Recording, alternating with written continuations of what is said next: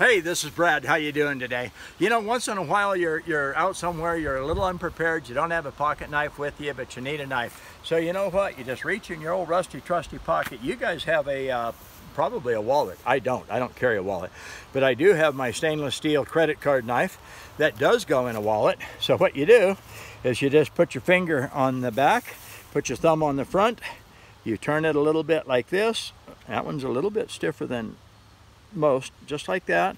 Fold it up like this, okay? And then, okay, this one is, okay, all right, I gotta turn it over this way, just like that, like this. Snap it back together, stainless steel reinforcement, stainless steel blade. That's really cool.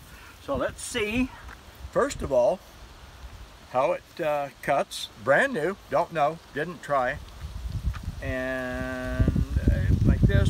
By the way, we do sell them on our website. So let's see what we got here for Sharp. And okay, oop, got a mosquito there. Mosquitoes are kind of bad. Oop, that didn't work well. Just like that. It's real loud and it's not very sharp. Okay, brand new. I would suggest before you actually take them and try to use them as your go-to. Oop, not in that one. What did I do? All right, now I'm laughing because I don't know what I did. Oh my gosh, it's actually in there.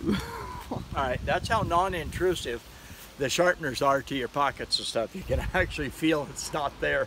All right, so let's give it a little bit of a sharp. Man, this thing is really steep angle. So we just go like this, 90-degree corner, 90-degree corner, touch it to the cutting edge, 10-degree bevel up like this, let it turn a little bit, begin to move the sharpener. Everything kind of just balances there like that. I don't have any big grip on it, you know, not hanging on to the sharpener like this. I see people, they put their finger up like that. I don't know where they get that stuff. I don't show it to them. So just like this. I think it's because a lot of people don't believe this thing will actually cut, touching as light as I'm touching, just like that, like this. To really make this knife right, it would take a little while because they got it a little bit too steep on the angle. So now, let's just do this.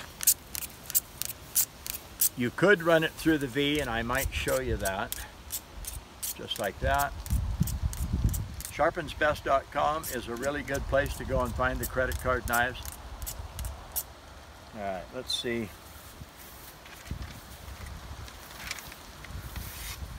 Well, that's much better. It's not as good as it should be, but it will cut. Okay, when you're out and about, you need a knife, take it out of your wallet. It's a credit card knife. So I'm just going to take it apart right now. We pull this up, drop that down, turn it a little bit, take out what I call my wallet, just like this. So what? You've seen the commercials. What do you carry in your wallet? Well, I carry a debit card. That's my money, no credit card. And I carry my driver's license, and I carry some money. That is all I carry. I don't carry all that other stuff.